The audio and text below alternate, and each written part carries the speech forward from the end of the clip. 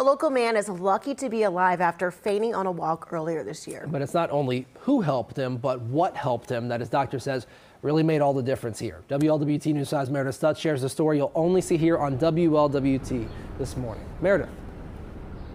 Hey, good morning to you both. We spoke with 83-year-old William Fryer here at Christ Hospital, who considers himself a bit of a tech junkie, even though he's been around longer than cell phones. But it's his cell phone and other tech that came in more handy than he could have ever imagined.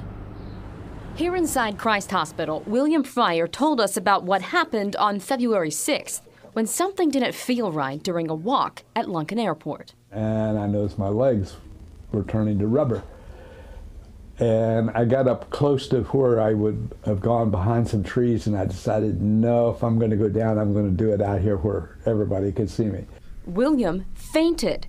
That's when his Apple Watch alerted 911 and his family after detecting the fall. It helped me out when I needed it. First responders rushed him to Christ Hospital, where William learned he had a massive pulmonary embolism. Mr. Fryer had probably between honestly a 10 and a 50% chance of passing away probably within 30 days of the event when it really comes down to it. But overall, William said he felt fine. Dr. Scott Tatum was perplexed. And when he came in and started asking me about, well, what's your blood pressure?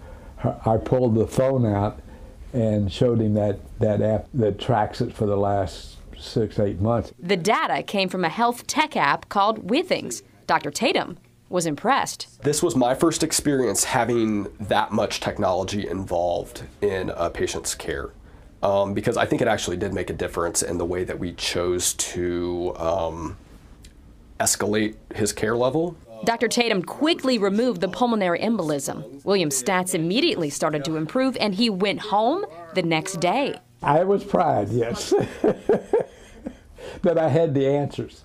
I had real answers, not remembered answers. There you go. As you can tell, William is a firm believer in tracking your own personal health data, especially after he saw the effects that it had on treating him and getting a diagnosis more quickly in a health emergency. He's going to continue to keep tracking his health on his phone, especially as he has one very specific goal of trying to outlive his own mom, who lived to be almost 104. Back to you.